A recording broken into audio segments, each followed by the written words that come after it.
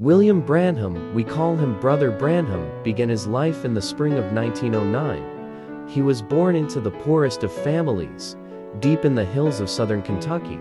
Within minutes of his birth, in a tiny one-room cabin, a strange light entered the room and hovered over the bed where he was laying.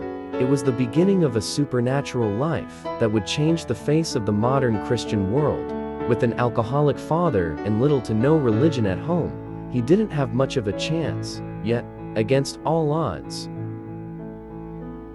Brother Branham grew up to be a mighty man of God. At about 38 years old, he was praying in a small trapping cabin just north of his home in Jeffersonville, Indiana. It was then, late into the night, that the angel of the Lord visited him and gave him the commission to pray for the sick.